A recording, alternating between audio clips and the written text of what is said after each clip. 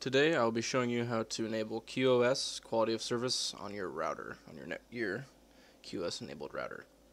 So the first thing we want to do is we want to find our MAC address for the device we're going to use.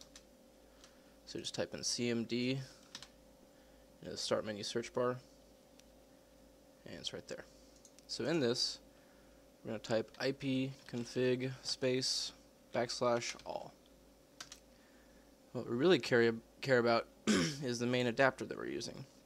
Since we're connected through Ethernet, we're going to be using the Ethernet adapter local area connection.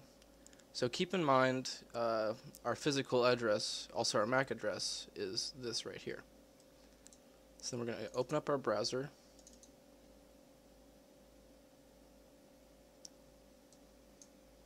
And then we're going to type in the gateway to our router, which is 192.168.1.1 by default. It's usually true for most routers, but if not, you can just look it up on Google.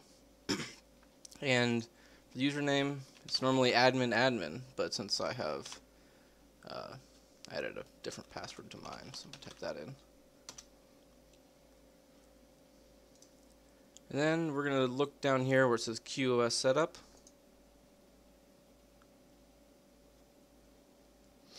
And then we're going to turn Internet Access QoS on. Let's apply that. So once QoS is enabled, we'll go down to Setup QoS rule to make our computer have priority. And then we'll add our own priority rule.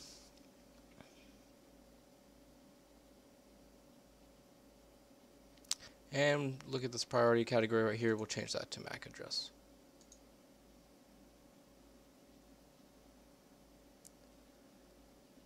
And right here, see, since we're connected to the router through Ethernet, it's already detected what our PC is. It also does this through wireless connections. So let's just click on this, and all these fields will be propagated, and let's apply.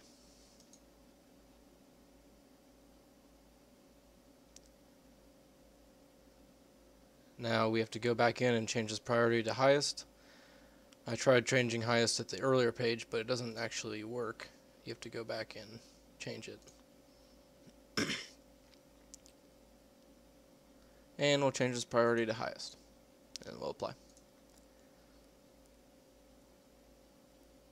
Now your computer will have the highest priority, so if someone's using a bunch of internet bandwidth, you will get priority over that, so you shouldn't lag in any online video games or when you're uploading important work. And if you wanted to take it to the next step, you could find your roommate's MAC address and change this priority to the lowest if you really wanted to be mean, but I won't do that.